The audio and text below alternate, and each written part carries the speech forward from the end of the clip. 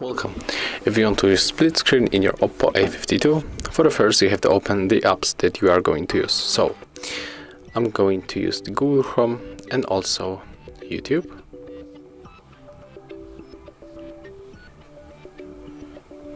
Let's go back to the home screen. Click here to open the background apps and tap on these two dots. Select the split screen.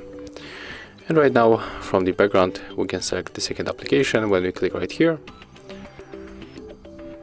So click. And as you can see, it is working. Thank you guys for watching. Leave thumbs ups, comments and subscribe to our channel.